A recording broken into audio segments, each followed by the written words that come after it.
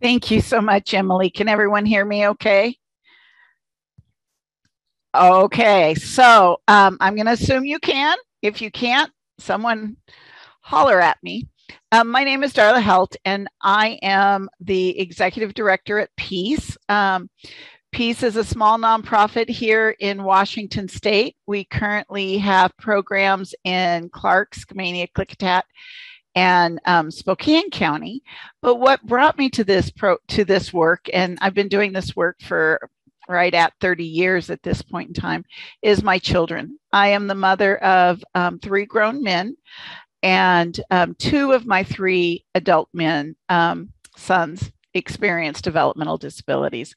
So I remember when my first son was born with a disability, we found out really before they even cut the cord. And so he was maybe 5 or 6 weeks old when we started getting connected to services and getting the supports that he needed. My youngest son had a different path, and he was almost 2 before we had him diagnosed as being on the spectrum. And at that point in time, with my first son with a disability, once we went to DDA, we got services right away. When my youngest son was diagnosed and we went to the developmental disabilities, he went on a waiting list for 4 years. And I thought then, wow, I better get busy and get things fixed before they turn 18. I think about that now and I just want to laugh because clearly they're way older than 18 and nothing is fixed. But we've done a lot of work in the last 30 some years. So that's why I'm here. This topic we're going to talk about tonight, this really is a facilitated brainstorming. So what I want you to do before we get too far down the path is I want you to think of one individual that you really want to connect with on who you want to help build a whole life. If you are an educator, think of one student. If you are a parent or a self-advocate, obviously that makes it way easier to decide who you're thinking about. But this really is a process because nobody's life looks the same. So I'm going to go ahead and share my screen and we're going to get started. Okay, so building a whole life. It's a journey, not a destination. And it changes throughout life. So one of the things I want to hear from you guys, and I want you to put this in the chat, please, is what does it mean? What does a whole life mean to you? So please take a moment, put something in the chat. If you can identify what are the things that are important to you to have a whole life.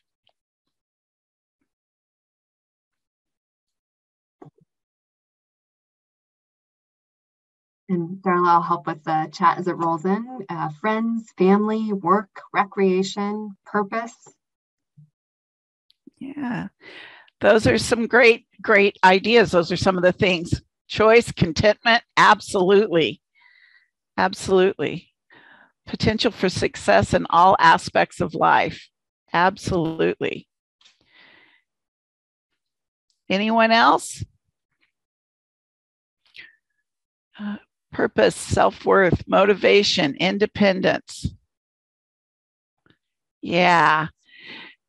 I think as many people as we have, we really can be looking at what are those things that we need for a whole life. Oh, Emily, go for it. I dropped some. There we go. I know, Darla, you were on it and now I was off.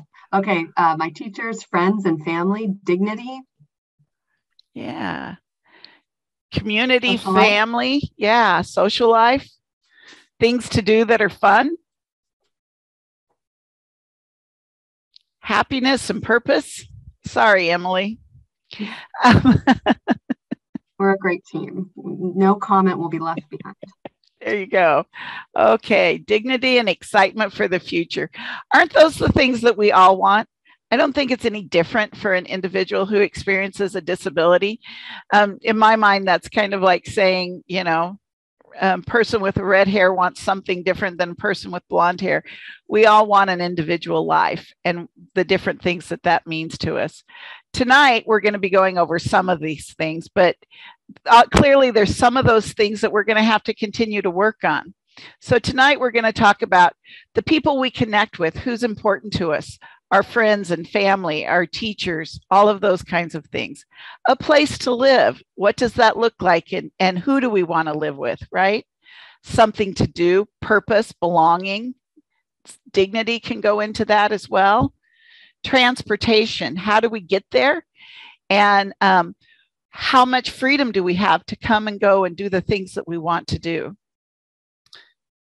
Something to believe in, right? What is important to you? What is the thing that excites you for the future? What are those pieces that really kind of get you up and get you going in the day? And making sure that everybody has the opportunity to find their own voice. I think one of the comments up here was about independence, purpose, self-worth, and motivation. When I think about finding your own voice, those are some of the things that I think about. And a way to pay for things, right? That's a part we don't want to think about, but all of us kind of have to think about that, because how we pay for things really impacts what it is we can do or what it is we can't do. So those are some of the things we're going to be going over this evening. But let's start with friends and family, right?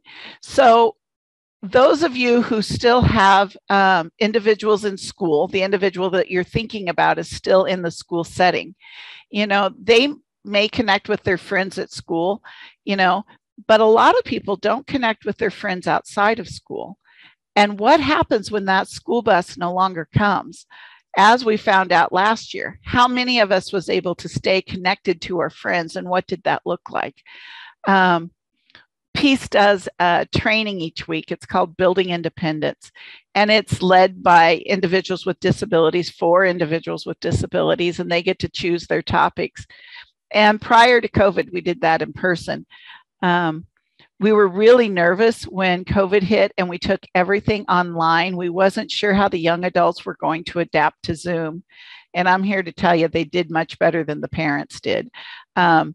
They just automatically switched over and they are doing excellent. They meet weekly with it on Zoom, and it's just continued to grow and flourish. And I've just been astonished at the skills and the strengths that our young adults have around technology that someone like me, a grandma, just really doesn't necessarily, it's not second nature to me. So friends and family, it's important that you start being intentional about how you're going to connect with your friends and family, right? Because when the school bus doesn't come, right, then we need to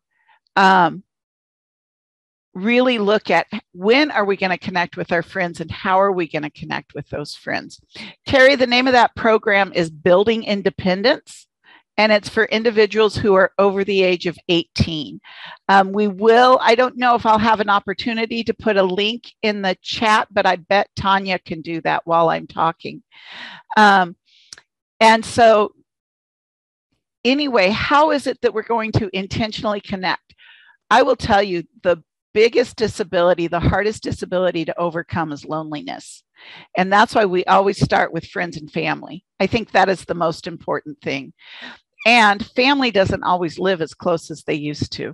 So while family might, an individual might live with mom or dad, or they might live with a sibling, how is it they're going to get to see grandma? How do they see their aunts and their uncles? How do they connect with their cousins? Are they close to their cousins, or do they have other relatives?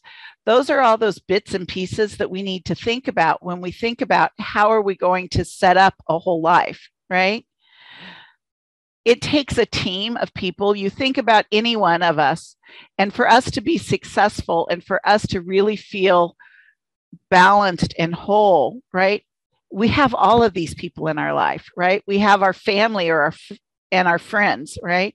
We have our special person, whoever that special person is. It might be a husband or a wife, a boyfriend or a girlfriend, or it might be your best friend, right? But most people need to have that other person, that person that's their person that they can really connect to. And then those paid support, right? So our sons and daughters are no different than that. They need to connect to their family, but we don't want family to be their only friends, their only people, and their paid supports, right? We want them to have a variety of life so that they have as many people and as much interaction as possible. I often say people frequently will call me the Green Reaper because I'm always talking about when I die. But on the day I die, I want my children to grieve their mom. I don't want them to lose their care provider, their home, their best friend, their rock, to help them stabilize. That being said, I don't know that I have all of that figured out yet. I've got some of it figured out, but one of my young guys doesn't have a person yet. I'm his person. And while that's fine, it's not going to be fine when I'm not here. So how do I help him find a person? These are all different things that we're going to be thinking about. When you're in school, it's an excellent time to start teaching calling, texting, email. Even if it's FaceTime, if a person is nonverbal, can we find technology ways to help them connect with others? Can we get contact information of our friends? And can we start building some of those activities outside of school? What do those things look like, right? Do they have opportunities that they go spend time with a relative when you're not with them, right? So what does it look like to go hang with a cousin or go to grandma's house, right? And then we'll go on and talk more about your person. And I really want to share with you about my son, Jesse. Well, you can kind of maybe see a picture of Jesse and his person up in the corner over there. And I just realized I forgot to give a visual description of myself. I'm so sorry.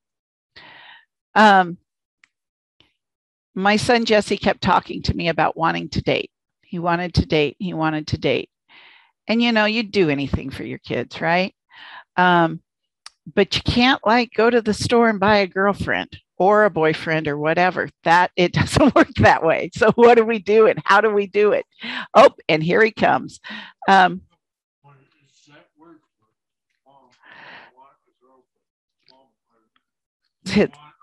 He's telling me his exact words were, "Mom, I want a girlfriend. Mom, I want." Oh, Mom, I need a girlfriend. Those were his exact words. I'm being corrected. Do you want to come around and tell him what your exact words were?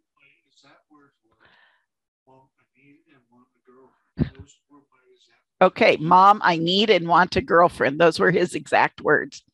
So we got involved. We got involved in several different things, Special Olympics, some classes through FAME, different things, trying to be in places where we might meet somebody that might become his person, right? And that really didn't work. And so then it's like, okay, what are we going to do? So we started a class called So You Want to Date. And actually, it was from that class that the Building Independence rolled out of. But the So You Want to Date class happens once a year. It's about 6 weeks. It's once a week for 6 weeks. And they talk about relationship skills. And this is a class, honestly, I think any of us should have had in middle school, high school. It is a phenomenal class. What's important to you? What's your line in the sand? How do you collaborate with others? What are you willing to give on? Who's a friend? Who's not a friend? There's just a ton of topics. And through that class, he was able to meet his current person, Jackie, who is the love of his life. And him and Jackie spend so much time together. And I'm telling you, it made a huge difference in his life. But it took us a while for him to find his person. Jesse's 32 now. And he's here visiting me this evening. So you might hear him popping in and out or making comments and correcting me as the evening goes on. My other son doesn't have his person yet. And I'm just here to tell you, finding your person, even if it's your best friend, is really important. So trying to figure out how do we make those connections. We don't want loneliness to be the thing that defines us. It defines our kids. Okay, let's move on to home, right? Home, where are they going to live? With whom are they going to live with? The type of environment they want, who can assist them in their type of decor. Home is another program actually that Peace runs. It's called Housing Options Must Exist, because any of you that have looked at the housing market lately know how absolutely expensive rentals are. And what does that look like? And that's just talking about the physical environment, not even speaking about how do we get the help that we need. Peace is currently working on, we've hired a housing coordinator, Darcy, who's amazing. And we're working with the Housing Authority. We're working with Partners for Housing around roommate matching. We're setting up some different ideas and things. So pay attention, because in January, we're going to be rolling out a whole lot of new ideas and programs around housing and home for our individuals who experience disabilities. And that affordable unit to live in is just part of it, right? That's only one piece of the housing. But let's take that piece for a minute and go forward. You know, a lot of people say, well, you know, my son or daughter's going to live with me. Well, that's great. I'm here to tell you, when they turn 18, 19, 20, 21, they may not want to live with you. And what I found is, as a mom, most kids 17, 18 years old are, I'm an adult. I'm going to move out on my own. You can't tell me what to do. And it really doesn't matter the level of disability, because they hear all of their peers saying that. When my youngest turned 18, and he just kept going on about he was an adult and I couldn't tell him what to do. And I said to him, I finally said, you're right, I can't. Let's go put your name on a waiting list for an apartment. And the waiting list was really long. He didn't have a chance of getting in. But just putting his name on that waiting list hushed him up. He did not push back quite so hard. And he really started being a little more respectful in that teenage communication with me. There's a place in town called Teammates. And they're 8 little units. They're about 560 square feet in each unit, a little individual condo. And they were built by some parents who have sons who experience developmental disabilities, and one of the local nonprofits and some state funding all came together to build these units. And on occasion, these units come open. So when my son was 19 years old, my youngest, one of these units came open. And I was advertising it out to all the families, like I always do, right? This is what we have open. This is what's going on. If you know someone who might be interested, please let me know. And my friend, who was one of the moms who originally helped build it, called me and she said, you need to apply for that for Rory, my youngest. And I'm like, oh no, he's nowhere near being ready to move out on his own. We're not there yet. And she's like, it doesn't matter. They don't come open that often. You need to apply. She said, even if he just goes there on the weekends or has a place to hang out or store his stuff, you need to start. And I thought, wow, okay. So I applied, and lo and behold, he got the unit. So he was 19 at that point in time. It took us a year before he spent the first night there. Now, we could do that because it was a subsidized unit. You know, when our kids turn 18, they will start paying you as the parent rent. If you don't charge them rent for their room in your home, then their Social Security is going to be deducted by the amount that Social Security deems appropriate for rent. They're going to assume that you're gifting them that amount of money. So I highly recommend to parents that you do charge your son or daughter rent once they turn 18 so that they can pull down the maximum amount of Social Security.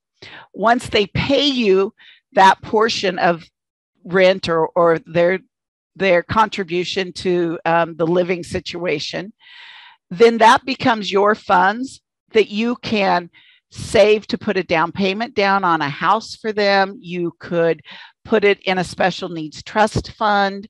You could put it in your bank account and use it to cover expenses that other programs are not going to cover.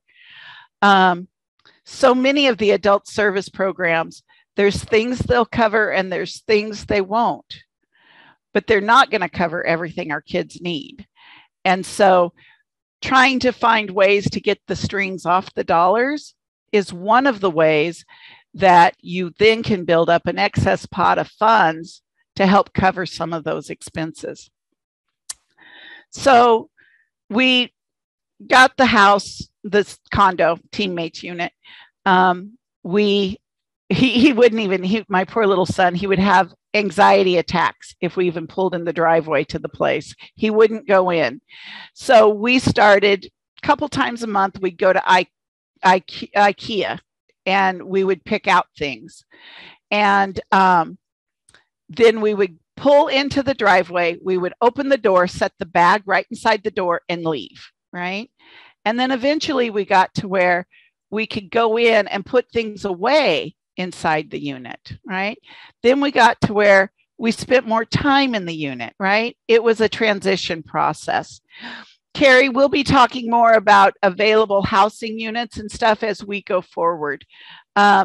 Really, we've got that group that's called home. Housing options must exist. And here's my Jessie. Yes. Oh, Jackie's Jessie. You need to go away, sweetie, so I can talk. Yes. I don't want my condo back. Yes, it's yours now. So home, housing options must exist, is the group that really focuses on housing options. But my point being, wherever they live, you're not going to just rent a place and move them in over the weekend. There's a transition phase. And what does that look like? And it's going to look different for each person. When Jesse was 19, Jesse moved out of my home and moved into a companion home and lived with his brother and his sister-in-law who provided that service to him. And he lived there for 9 years. It was very successful. But eventually he outgrew that placement and then he moved back home with me. That didn't work very well. It was kind of like putting the toothpaste back in the tube. So then we had to come up with some other options. We've rented a house and he moved in with a roommate. That worked for a little while. He lived with his stepdad for a little while. And now he's living with his cousin. And so, I mean, it's really, how do we get those? Because that support is that next part of that environment. How much support do they need, right? There's personal care that can come into your home, right? You do not have to qualify for developmental disabilities to qualify for personal care services. So somebody can come into your home and provide those services. If you qualify for DDA, there's additional options. And there's residential care for those who need 24/7 care, right? Because some individuals really need that 24/7. And some individuals want to live in a group home. The companion home that Jesse lived in, one person with a disability lives with a provider. And that provider could be married or single. They could have kids or a partner. But that provider cannot have another paid commitment outside the home. So they could be a student, but they couldn't be a teacher. They couldn't have another paid job. That model works really well for some people. Other people get really lonely in that model and really want more of a social model. So it's really kind of just when you say with whom, right? What does that look like? Do you want an apartment? Are you noisy and maybe you need a house, not an apartment, right? Do you want to live with your friends? Or do you want to live, maybe close to your friends, but not with them? My Jesse, he likes to be really close to mom. So, sorry, he just corrected me. Jackie's Jesse. But he doesn't like to live with mom. So he actually is living around the corner, about a block away. So he has free access to come to my home when he needs to and on the schedule. But he does not live here. He has his own home with his own housemate. So, and then, so we've talked about who can assist, right? How do you find those personal care providers? At age 18, a parent can become a paid provider. So that means that when your child turns 18 years old, you can get contracted to provide the same supports and services that you're providing to them ahead of time. And that's great, right? That's an excellent way to help balance things. So when my son, we'll talk about my youngest son, moved into his teammate unit, right? I was his paid provider and I helped him get set up and get started and get stabilized there. Now I'm a working mom, so I've never been able to be the only provider my children have. Plus, I've always needed backup. Again, on the day I die, I want my kids to grieve their mom, not have their whole world turned upside down. So that I have other providers as well. Someone else takes him out to do his grocery shopping. Someone else helps him with his housekeeping, right? I help him with his medical appointments. I help him with his medications. I'm talking about your brother, Rory. Please don't interrupt. Sorry, guys. You know how it is being a mom. Anyway, and then realizing that they really need whoever you live with and whoever's supporting you, it's the individual's home. And so I always just say, their decor choices and the way they like to live are not the same as what I like. And so helping them to really identify their own style. Before I go on from here, I just want to touch base real quick on the assistance piece. Who can assist you? So the parent can become a paid provider, right? In my children's life, their aunt has been a paid provider. Multiple different cousins have been paid providers. As the cousins kind of leave school or leave college, kind of that in-between time, they come and they work with Jess or Rory for a while, and then they go off and launch into their world. Or maybe while they're in college, they've been providers. None of them have stayed there very long, but they're there for a while to help. We've also done that with neighbors and neighbors' children's. And, one of my supervisors, her daughter was a pastor or is a pastor, but when she came back and she was waiting to get called to a church, she provided respite to us and helped with that. So really kind of brainstorming who can be that assistant person that you can get contracted. Who's in your world? Paraprofessionals, bus drivers, are there people at the doctor's offices that you're connected with?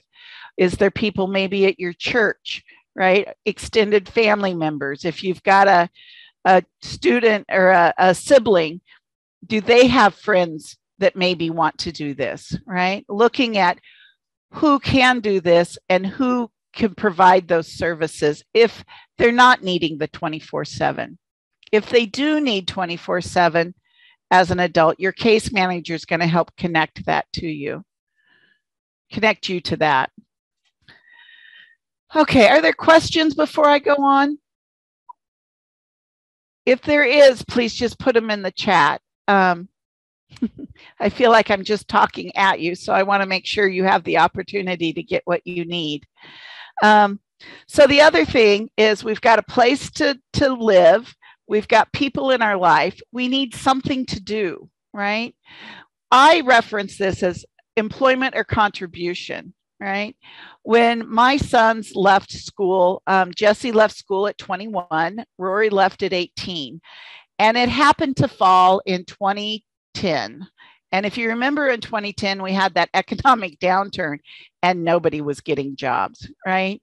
So one of the things that I said to my guys is, I'm sorry, honey, I'm sorry you can't get a job, but that doesn't mean you don't have to contribute. So they did. Their respite provider took them up to the Parks and Rec buildings, and they helped weed around the tracks. It's like, what is it they could do? They didn't schedule it with anybody. They just went and did it. Partly because they didn't want to be locked into a schedule. Jesse, I believe, worked with Meals on Wheels for a while. He also was a pastor in training for a while. It's looking at what is it they can contribute and how can they give back to others. David Petoniak is this incredible mentor and friend who lives back east. He lives in Blacksburg, Virginia. And I've had the honor and the pleasure of knowing David most of my son's lives. And he used to tell this story about this lady, and I don't even remember her name. But they kept trying to get her involved in the community and get a community of people wrapped around her. And, they would schedule things and people just wouldn't show up, or they'd show up once or twice, and then they would kind of fall by the wayside and not continue. But one time there was a family in the church where they were trying to get a group of people wrapped around her. There was a family that attended that church whose house burned down. And because the family's home had burned down, the church was pulling together support and supplies to help that family. So this individual, who they had been working so hard trying to get a group of people to wrap around her, showed up to help. And by her showing up to help others, by her showing up to contribute, she ended up having a group of people that wrapped around her and became committed to her because she showed up to help others.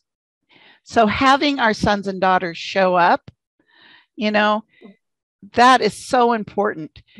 Employment is hugely important because we've got to pay for things, right? I think Social Security is running right under $800 a month right now, $700 and something for SSI.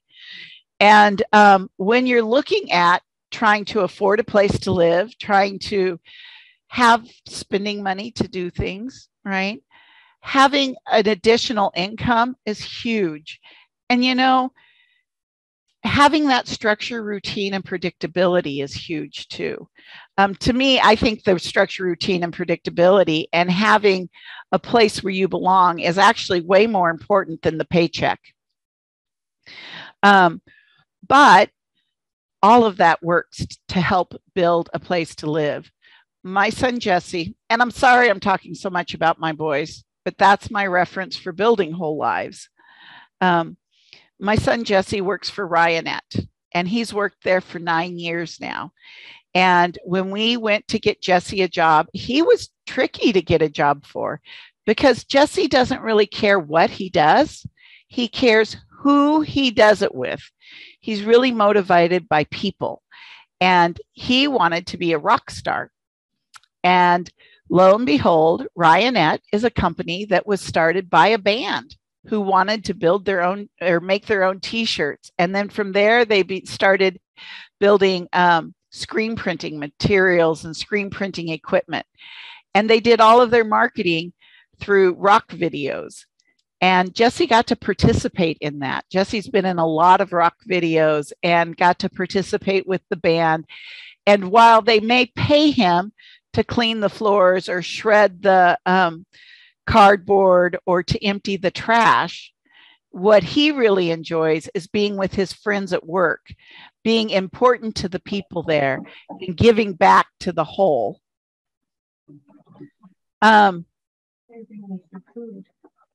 He you know, Jesse will tell you that he is the mayor at work.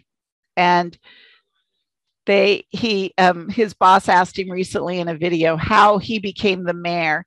And Jesse said, because everybody voted him to be the mayor, right?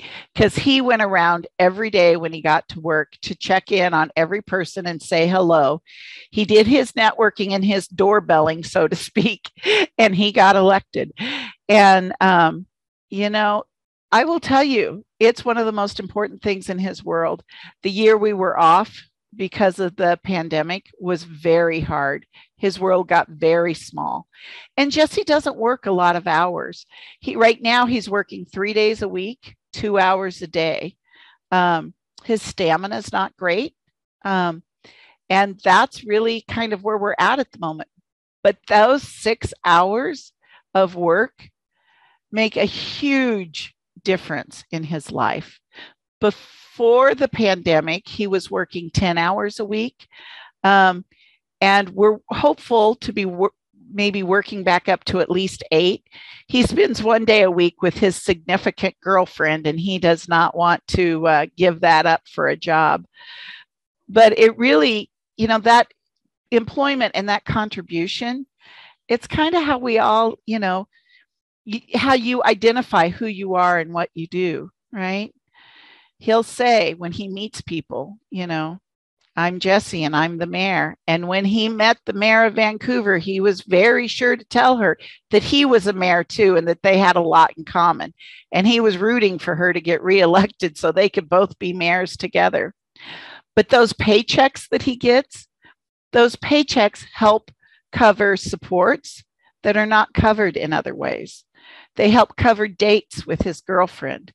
They help cover ways for him to participate in being in reciprocal relationships, whether that's going out to lunch with a friend or going to a movie, or paying for someone to help take him to medical appointments to support him, right? All of those employment contribution areas are so important for those reasons.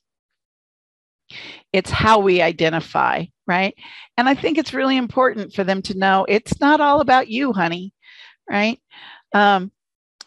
When Jess was born, I kind of carried him around on a velvet pillow. And it wasn't until his younger brother was born with a disability that it was like, okay, guess what? We've all got something going on. Let's just figure out how to deal with it, because the world's not going to circle just around one person. And I think that's important. It's important for them to be able to give back. I have friends who have sons with significant disabilities, and they moved into a residential home that provided 24/7. And this particular individual, who's pretty impacted by his disability, moved in with someone who actually was more significantly impacted by his disability than he was. And the growth that we saw in my friend's son after he moved in with that young man was amazing, because he now had somebody that he needed.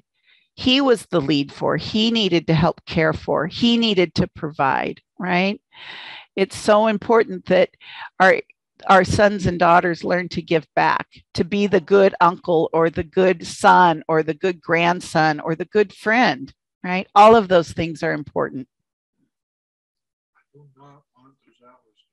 Okay, Jesse. AKA, I do not care about anything else except my baby. Okay, I'm not sure if you caught all of that. He doesn't want all of his hours back because AKA the only thing he cares about, the most important thing, is his baby Jackie.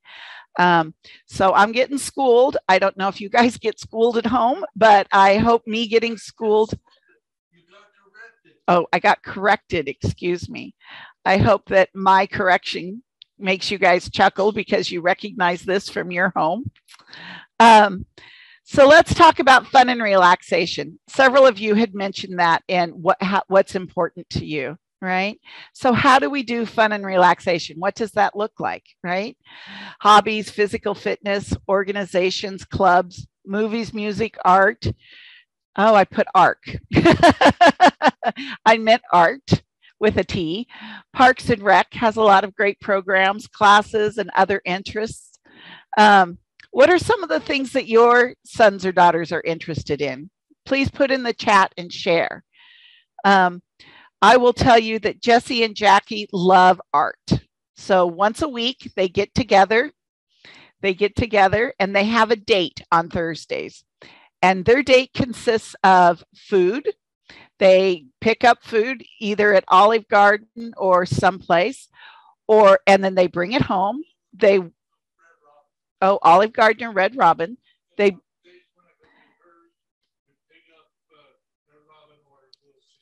And when they go, one week they do it at Jesse's house, the next week they do it at Jackie's house. But regardless, they always get food delivered or picked up for them. They go and they watch a movie that they've picked out and talked about all week long, what they're going to watch. And then they do art. They like to color and they like to draw. And so they both sit and do that. And that's their weekly date. And that is a standing Thursday appointment. And it's very important. I see that some people like going to the library, others like online gaming. Absolutely. My son, Rory, he was really, when he was in school, he was very competitive in the Pokemon world. And we traveled with him to do national Pokemon tournaments. Once he moved into his unit, he was lonely, and there was a game shop down the road within walking distance that he could walk to, but they did not play Pokemon. They only played Magic the Gathering there. So, Yu-Gi-Oh! You're right, Jesse. It was Yu-Gi-Oh!, not Pokemon. My goodness, my brain's getting old. First, he was into Pokemon, then he was into Yu-Gi-Oh!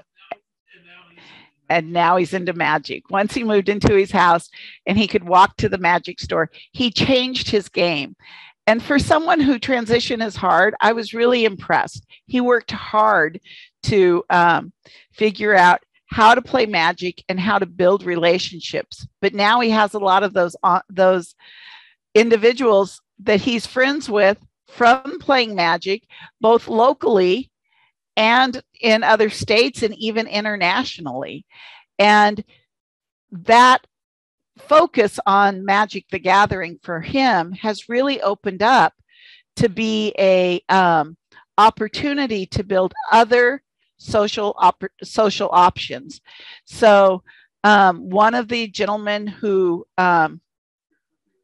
played Magic with him invited him to their bar. They had a bar where they hung out as a group a lot, and it was called, it's Orchard's Tap. And so Good Times, Good Friends was the name of the group.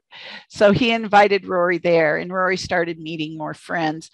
And then at the beginning of the pandemic, right, they actually caught COVID from being there. And that was terrifying. And so Rory hasn't been going there, but now he's meeting with other people and going to people's house to do games. They're having game nights at different individuals' homes, right? And how do we do that? And what does that look like? So you think about it. I have another friend whose son was really into antique tractors, right? And she did some research. And lo and behold, there's an antique tractors club here in Clark County.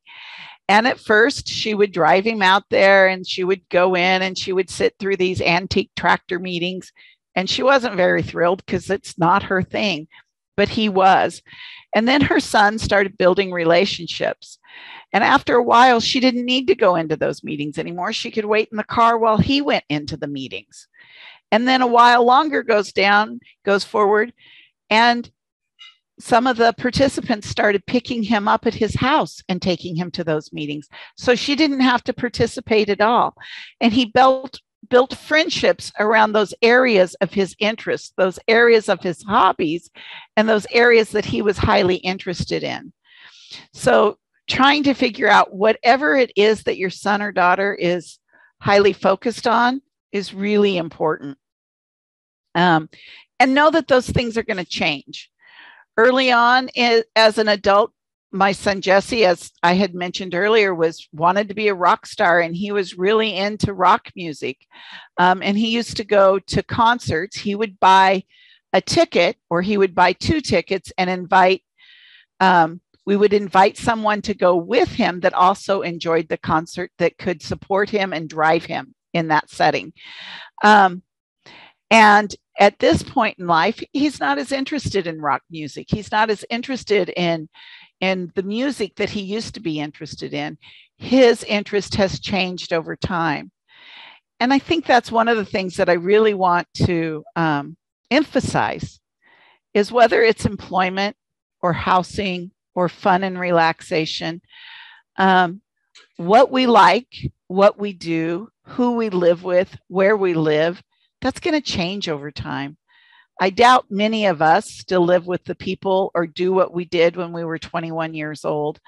We're probably not living in the same house. We probably don't have the same job, and we probably don't have all the same activities. Some of them might continue, but I doubt that all of them do. In Clark County, Parks and Rec has a great programs for individuals. They have access to recreation, which are programs specifically for people with disabilities, but they also have inclusion programs. So any program that they have is open to anyone who wants to take those programs. And inclusion supports may be available. Prior to COVID, I would have said they would have been available, but like everyone else, trying to make sure there's enough people in all the positions is a challenge. But identify what it is. Another quick story, and then we can break because I realize we're getting close. But another friend of mine, she worked in the field. She's a mom too, but she worked in the field, and she was supporting this lady who had worked at this job for 40 some years and done this work that was fine. I mean, the person who experienced the disability was fine doing this work, but it wasn't her passion.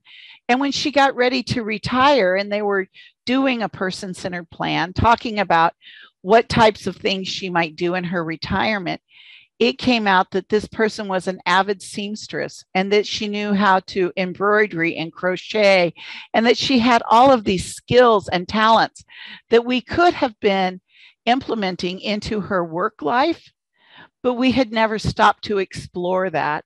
So exploring what it is that our individuals like to do, both for employment, but for that fun and relaxation, is highly important. The other thing is a lot of individuals, if you ask them if they like something, no is going to be their first answer, especially if they haven't been exposed to it.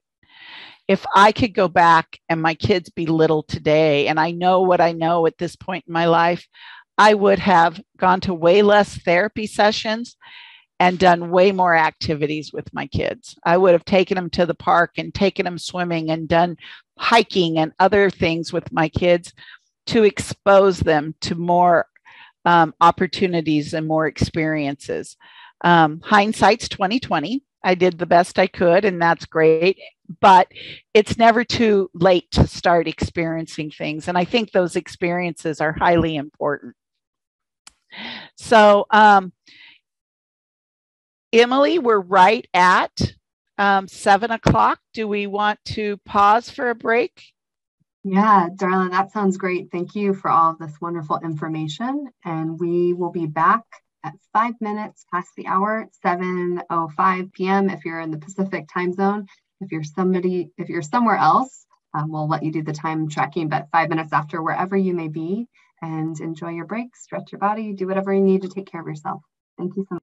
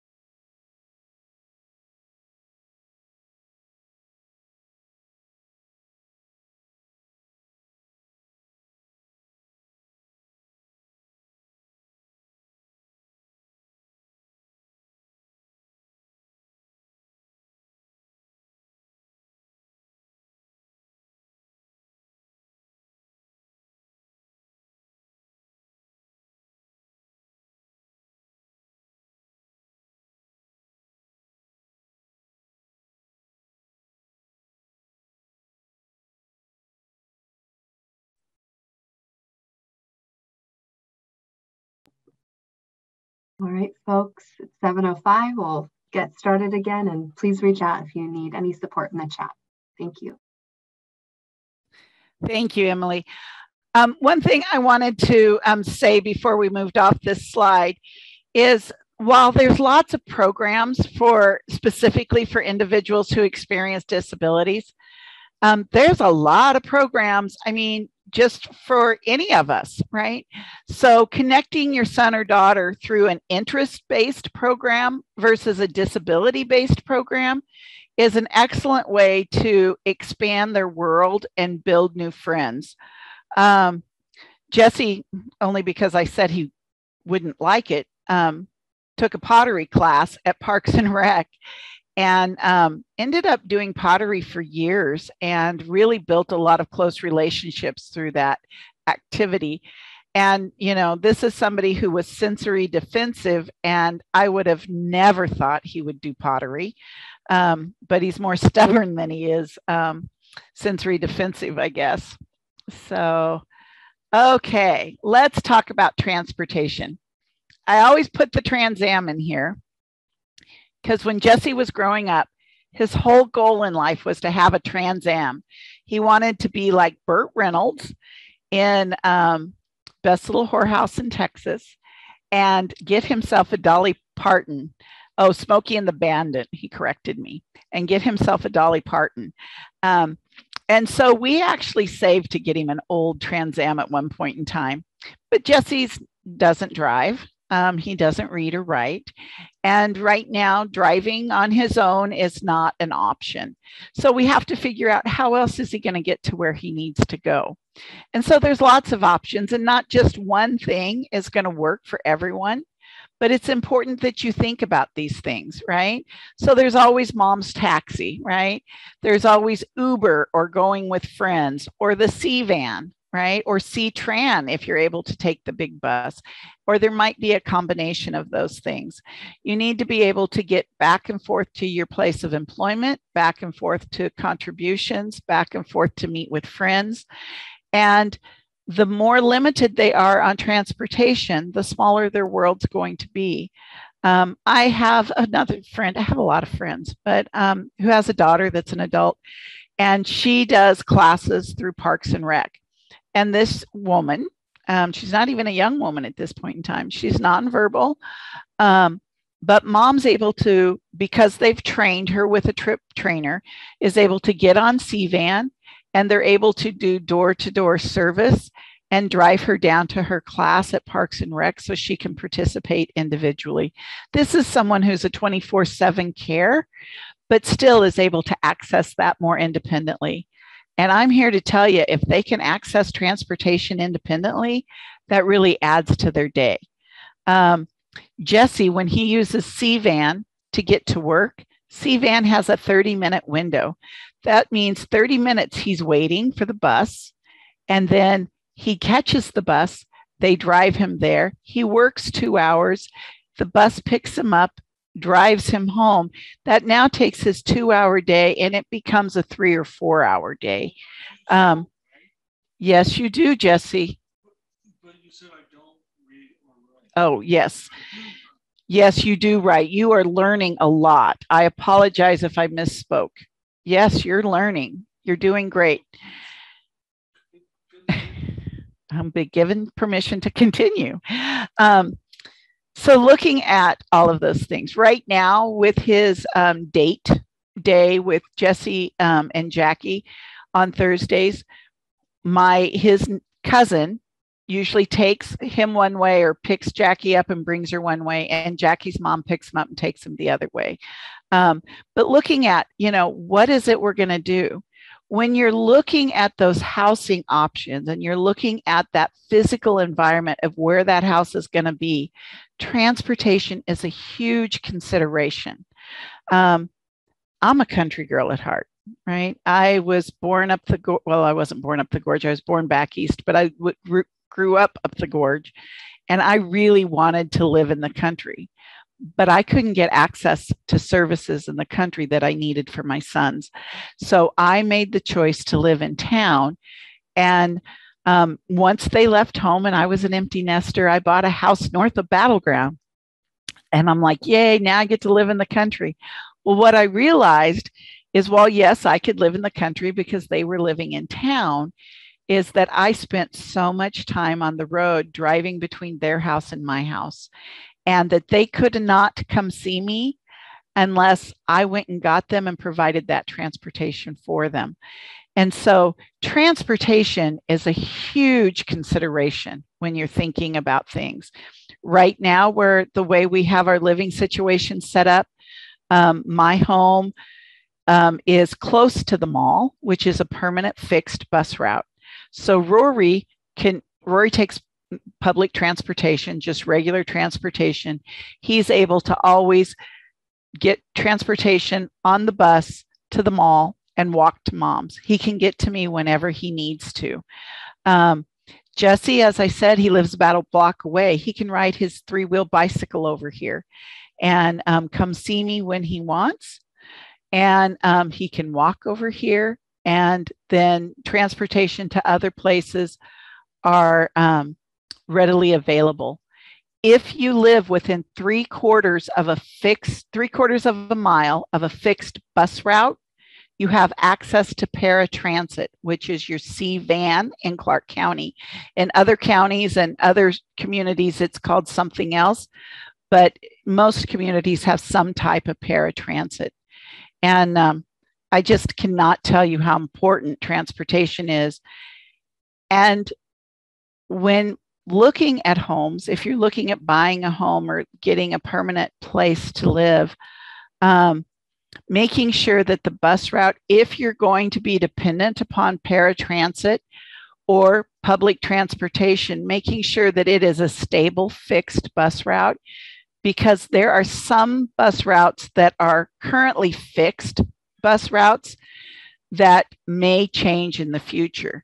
But there's things like, there's always going to be a bus on Mill Plain or Fourth Plain, or going to the mall, or going to the transit center out in East County or North County, right? So looking at how does where you're living impact that transportation issue. Beliefs, faith. Even if a person is an atheist, that is their belief. That is their faith. That is what they believe in. But we all have something that is a belief to our system. Oops, sorry, I went too fast. And so getting connected with others who have the same belief or the same faith that you do is important. And it is a way to round out their life. As an adult, there's not one thing that's going to be their life. When they're in school, it's like, okay, they're in school 6 hours a day. You throw on an extracurricular activity, whether it's a sports activity or a club, right? That kind of fills their day. They come home and they're with family. Okay. Well, as an adult, some may work 8 hours a day, 5 days a week, but the majority of individuals don't. It would be great if they did. But I know for my son, he just doesn't have the stamina to work that much. So how else do we fill out those days? That transportation piece, that friendship piece, that family piece, those activities, those interests, right? Community engagement, all of those different things. In my mind, it's like a puzzle. And each of these things is one piece of the puzzle. And one piece doesn't make an entire picture or an entire life, but you can't make it without all the individual pieces. For Jesse, his church is very important to him, and was much more important as he was growing up. As I told you, he participated in a pastors in training program and then tried to be my counselor because he was a pastor. That was pretty funny. Yeah. My other son does not attend church. He is not faith-based at all. But he does connect with other people who have the same type of beliefs that he does. Anywhere you connect is a way to connect with other people. It's a way to build those relationships. It's a way to give back to others. And those are also critically important. self-advocacy. So I think we talked about this in our agenda as finding your voice, right? Some of the comments early on about what does a real life or whole life look like, right? Dignity came up, happiness, purpose, excitement for the future, right? All of these different things.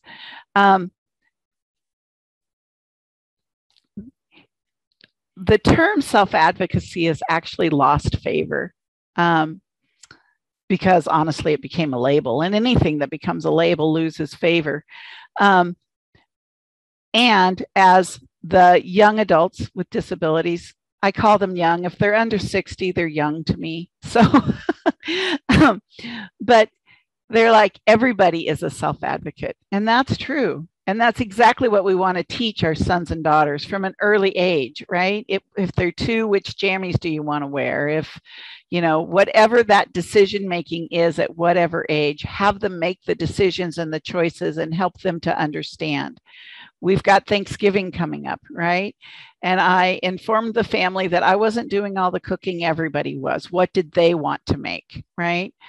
Jesse announced he'd be happy to bring the dinner rolls. So, you know, that was his choice. We're going to work on expanding that next year, but dinner rolls are fine for this year. And trying to figure out where is it they can have their voice? How do they make sure and have their voice be heard? Last week at our Building Independence class on Thursday, we had about 16 young adults between the ages of 18 and probably 40, I would say. And we had our 18th legislative district come and talk to them. And we did not prepare them a whole lot. We didn't give them talking points. We just helped them to have a voice to ask their questions.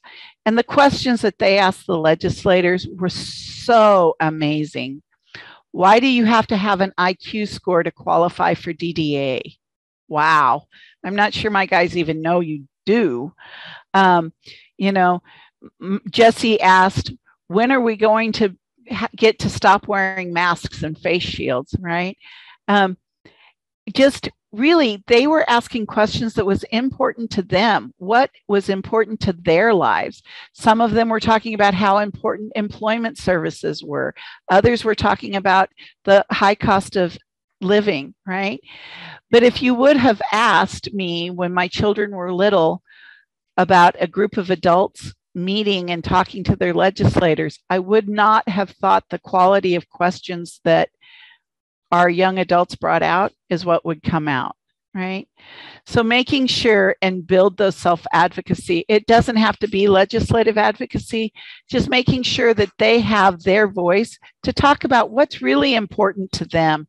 That's critical. That is what's critical to them. Just half a second. Okay, sorry about that, guys. So really looking at those self-advocacy. Peace, Hattie, our Peace team member who really does a lot of work with our young adults, she's going to be starting a self-advocacy group. I don't know what we're going to call it. It might be a People First group. It might be a SAIL, which is Self-Advocates in Leadership. It might be an Allies group. I don't know what we're going to call it. We're going to let the self-advocates figure it out, our young adults, to see what it is they want. And they get to focus on what type of advocacy they want to do. But this is another great way to get them involved. And I'm here to tell you, our self-advocates have gotten so many laws passed in our state. It's amazing. Okay. Let's talk about paid supports, because paid supports is a huge piece of filling out that puzzle, right? I'm going to talk about me as an individual. I'm a working mom, right? And so I work full time, and even though my children are grown, they still need a lot from me. I have an aging mom in place, and my mom needs supports from me as well. And I have grandkids that I want to be able to support and do things with. And I have homes that need attention, right? I always like to say I can do anything, but I can't do everything. So myself, as a fully capable adult, I hire people to help with things. I hired someone to fix the roof, or I'll hire someone to help with the plumbing, or I hire somebody to help with the house.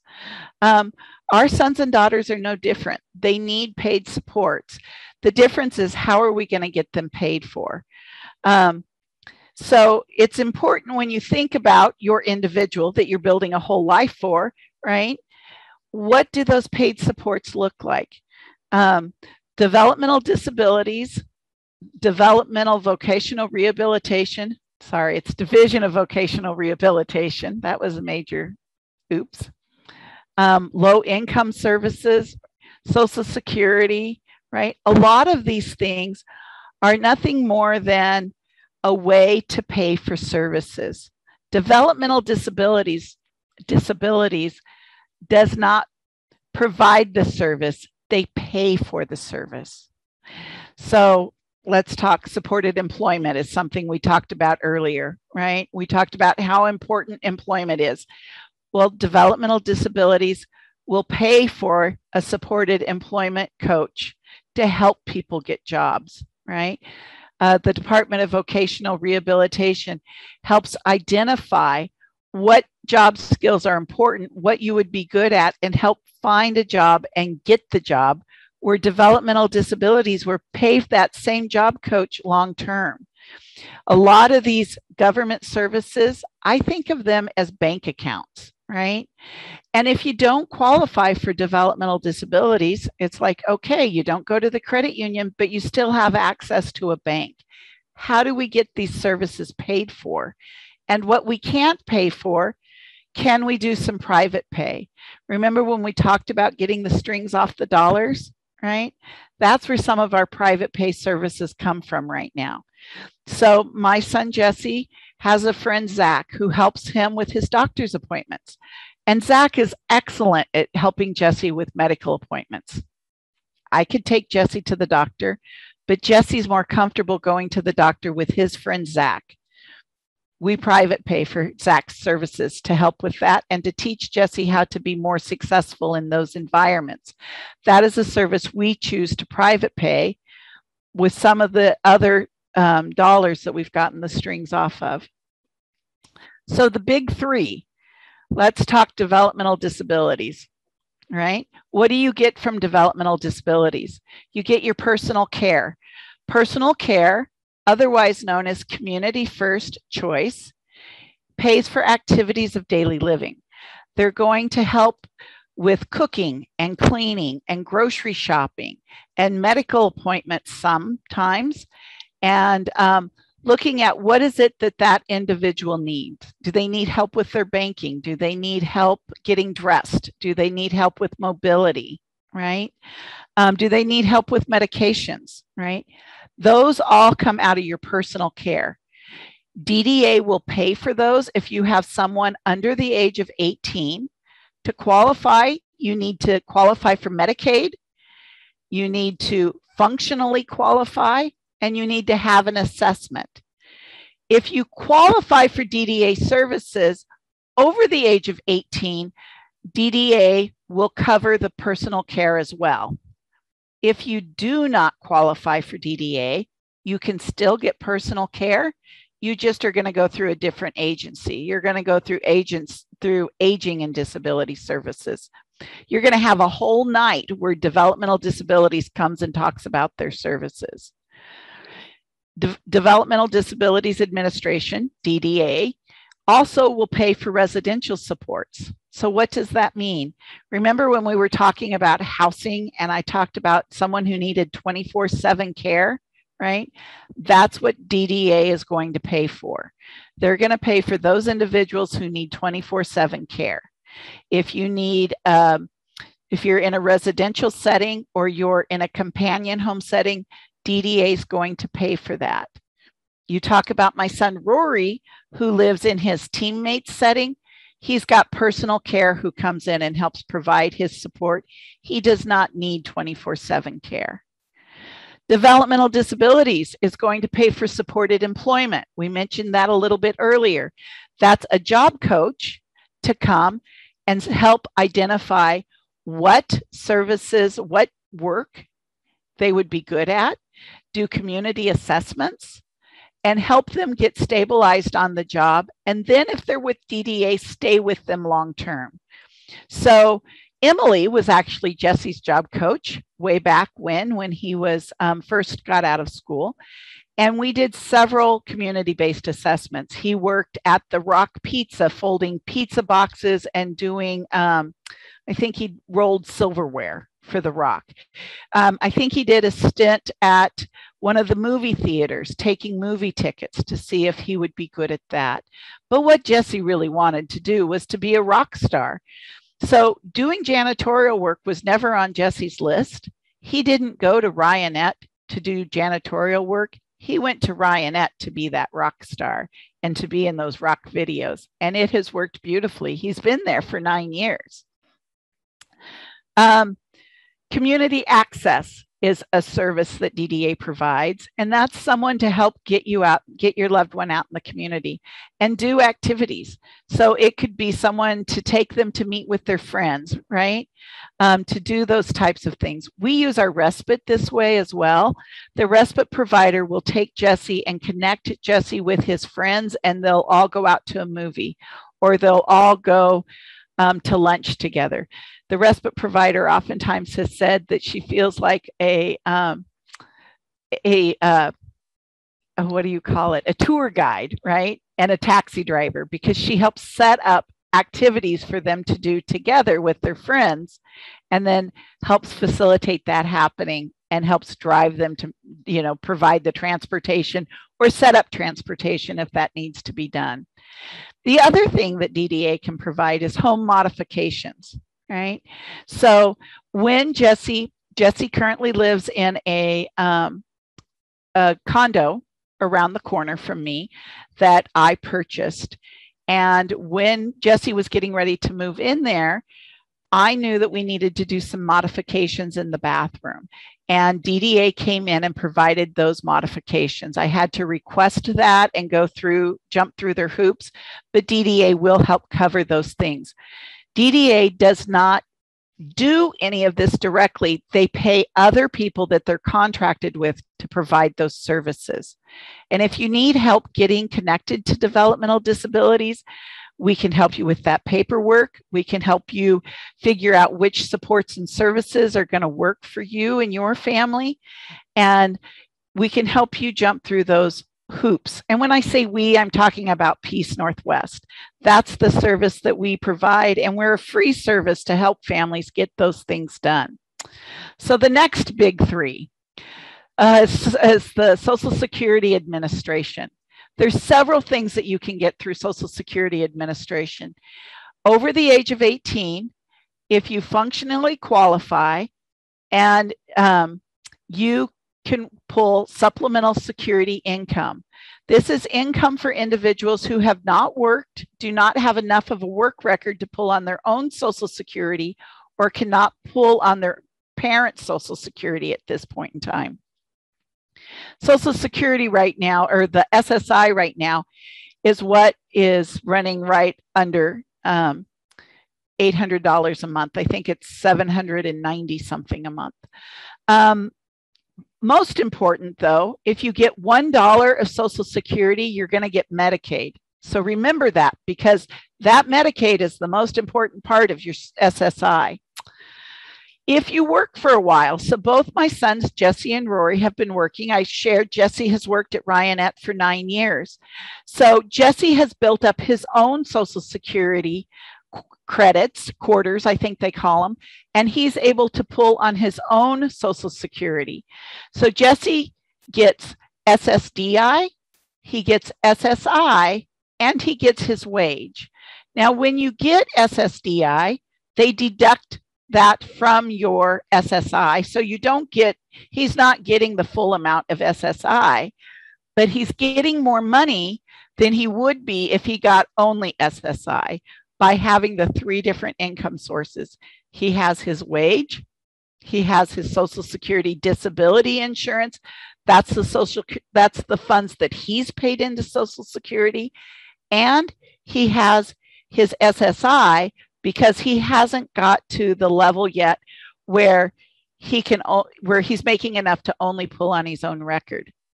You're going to have at least one full night on Social Security. I believe it's in February, where you're going to learn all kinds of ins and outs about Social Security.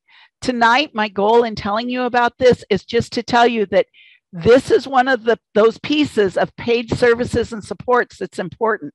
This is one of those places we get those dollars. Let's say you have a parent that has passed away or retired. An individual then may be able to pull on their parent's Social Security. So if I passed away today, Jesse could pull on my Social Security and get what's called Social Security Disabled Adult Child.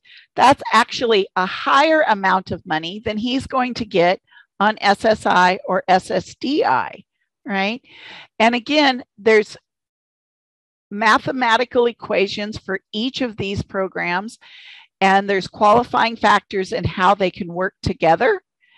But this is important, and you're going to have a class just on this.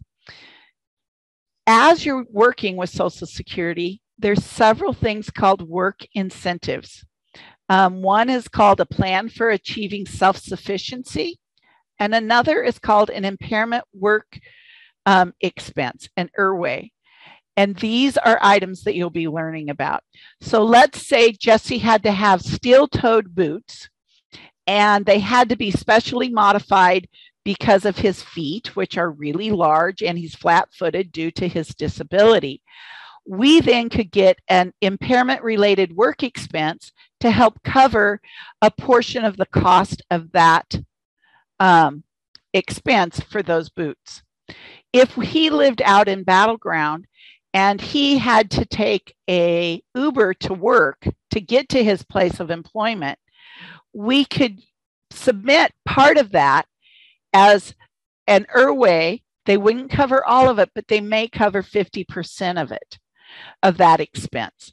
So those are things, again, these are things that this Social Security topic, I could spend weeks just on this. All I'm doing is introducing this to you. You do not need to be an expert on this. You just need to know who to ask. But remember when I said the most important part of SSI is Medicaid? That's because even through Developmental Disabilities Administration, it's your Medicaid dollars that covers all of your services and supports. So I don't know if any of you have heard about a waiver. Oh, I see we've got some stuff here. Oh, there we go. We've got people putting details in here on the different classes. Thank you, Emily. Through Developmental Disabilities Administration, there's different waivers you can get, and there are different levels of services. Those are all Medicaid funded. You need to have that Medicaid to cover your services and your supports. So while yes, Medicaid might be an insurance that covers your medical, what's more important is they're going to cover your supported employment. They're going to pay for your respite. They're going to cover your personal care expense. They're going to help pay for an adult family home. And they're going to cover some of those prescription drugs and therapies and the other services and supports. They're going to help cover those home modifications that you might need to be made. They're going to cover way more than just the medical insurance. So some parents will say, well, I don't need to see if my child qualifies for SSI or Medicaid because he's on my insurance and he's living at home and we don't need the extra income right now. That's great. Do you have enough income to cover the paying for the personal care so that he can move or she could move out on her own? Do you have enough income to cover the expenses when you're not here? That's where you get connected to Medicaid and have those services and supports covered. Okay. And then we're going to talk about where do we begin, right? And as Walt Disney says, the way to get started is to quit talking about it and start doing. And my favorite picture, my favorite thought on all of this is you don't have to see the top of the staircase to take the first step. What does that first step look like? When Jesse turned 14 or 15, I got really panicked and I thought, oh, crud, I've got to do all this transition stuff. What do I do? Who do I call? And it was like, okay, Darla, take a deep breath. You to help people with this all the time, make a list. So I did. I made a list and I've tweaked it a million times and put ages to it and have been handing it out for the last 17 years. But one of the things I did, because when Jesse was that age, I had no idea how much support he was going to need. So I called a meeting with some of my support people, and my friend David and my friend Zach, and we were talking about residential and what does that look like? And my friend David had the most beautiful suggestion. He said, Darla, you need to go to the beach for the weekend. I love the beach. It's my favorite place in the whole world. So I thought that was a beautiful idea, but I had no idea what that meant as far as working with residential for my kids. And he said, what I needed to do was have someone come in the home that they did not see as a caregiver, maybe a sibling, maybe a friend of a sibling, but somebody that could be there to help them if they needed it, but someone that my sons would not identify as a caregiver. For me to go to the beach, and then that person's job was to watch and see what the kids knew how to do. Did they know to turn the lights on when it got dark? Did they know when to take their meds or how to take their meds on their own? What did they do when it was time for a meal? Did they know how to prepare a meal? Or did they just sit and wait for someone to watch, to do that? The support person, or the person that when we did it, it was actually my son's friend who came and stayed with them, knew that if it got to a certain point in time, they could do a prompt. Jesse, did you need to take your medicine? Right? And if Jesse said no, they could take it to the next level. Okay, Jesse, I think it's time we take our medicine now. Right? And maybe set the meds out for Jess. Or I think it's time we get something to eat now if he hadn't gotten himself something to eat. But the whole time, this individual made lists of things of what it was my sons knew how to do and what they didn't know how to do when I wasn't around. And that was critical. And that is where our first step happened, is how do we start working on what it is we need to learn so we even know how much support to put in place. There's lots of things that we can try. I've had friends who have set up apartments in their garage or in a bonus room above a garage. They've set up little mini apartments to help teach their sons or daughters how to live independently. I've had one of the things we did when the kids were teenagers is we tried for a while setting up, everybody had a night that they were responsible for dinner, right? So Jesse had a night, and Rory had a night, and Mom had a night, and TJ had a night, and we had a night that we ate out, right? So if it was their night that they were responsible for dinner, right, they had to figure out what were they going to eat. We then figured out the grocery list for that. We then went to the store and they had to shop for that, right? Now, maybe on their night, on Jesse's night, maybe he wanted to have lasagna and salad. So we would buy a frozen lasagna and a bag of salad, right? He didn't have to become a chef to participate in this, right? Maybe they wanted to have grilled cheese sandwiches and tomato soup, right? But they had to come up with what were we going to do?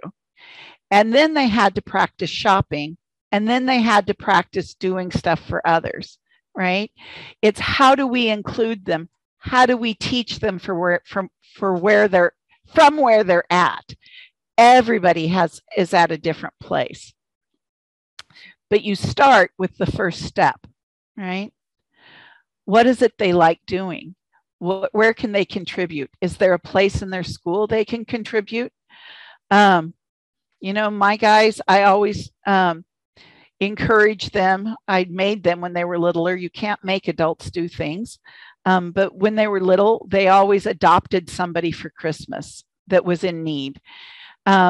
Because they need to practice being the ones to give to others. They need to practice shopping for someone else and thinking about others. What does that look like? And how do we teach them those things? You begin with the first step. And when you get on that step, it's a little bit easier to see. And then you take the next step, right? When my friend said I needed to apply for that teammate unit for Rory, I thought she was crazy. But we went ahead and we applied. And it took a year before he spent the first night. It took probably 3 or 4 years before he was spending more nights there than he was spending at my house. Rory's turning 30 this year, and we've had that unit since he was 19 years old. And I'm here to tell you the only night he wants to stay at Mom's now is Christmas Eve. And it really has nothing to do with Mom. It's all about the presents. But you know what? When they spend Christmas Eve at Mom's house now, he gets to play Santa and stuff stockings, right?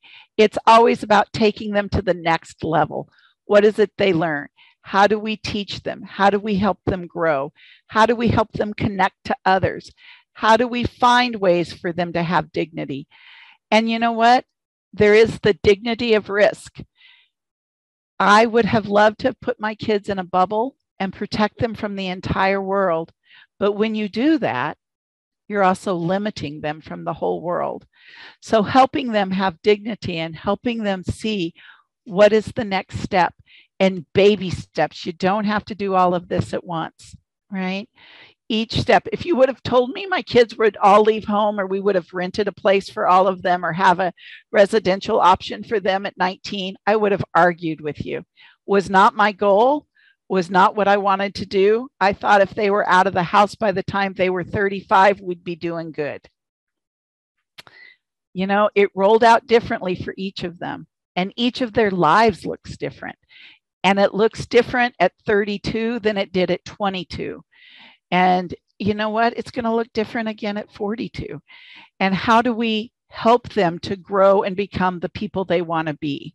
How do we help them be good neighbors? How do we help them contribute and receive so that they can be a full part of the community and be a full part of their society and have a full life? Because that's really what it's all about. And that, my friends, is what I've got for you. So are there questions? Darla, before we jump into any questions in the chat, we want to also post a link to a survey. We're really hoping that if people are willing, at some point, you can take a moment to fill out the survey, because your feedback helps to keep this series going. So we appreciate your input, and thank you, Darla. This is so much wonderful information. And Jesse, if you can hear me, I love your input as well. And I will monitor the chat for any questions. Looks like Beth put the survey in there. Thank you.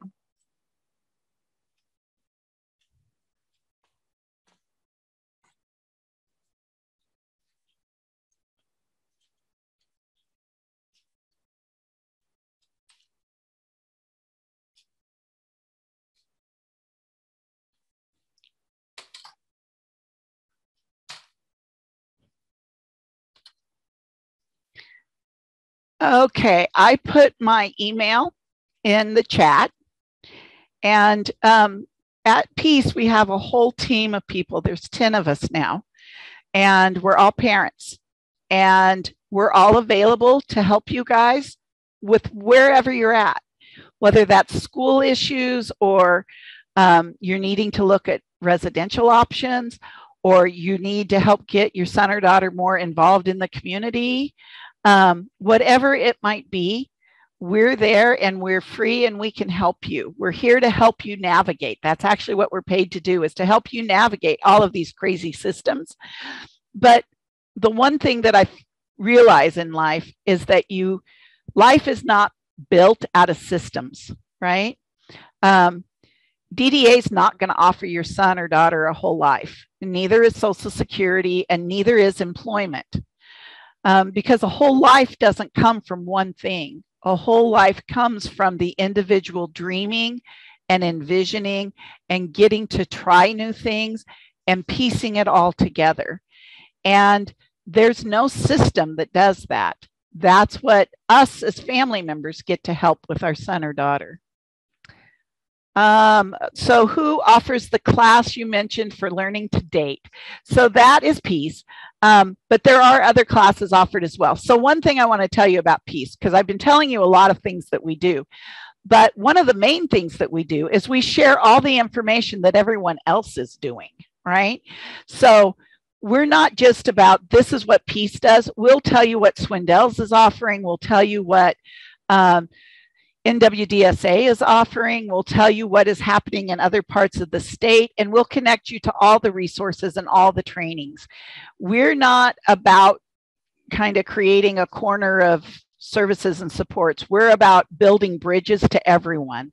So Peace does do the dating class. So you want to date, just because I had a son wanting to date. And that's honestly why we started that group. We started building independence because he needed to learn some things that he couldn't learn from me as an adult. He needed to learn other ways. And that's how we get things going. We had one of our adults wanted to do, he was really into fandom things. Fandom is when you're a big fan of certain things. So you could be a fandom over Star Wars or Star Trek or Disney or Magic the Gathering or Marvel. And so he started a random fandom group, and we're supporting him to do that. If you've got a need and you can't find it, you let us know. We'll help you find it. We'll help you navigate the system. And if it doesn't exist, we'll try to create it. Honestly, that's how we got so absorbed in the home stuff right now.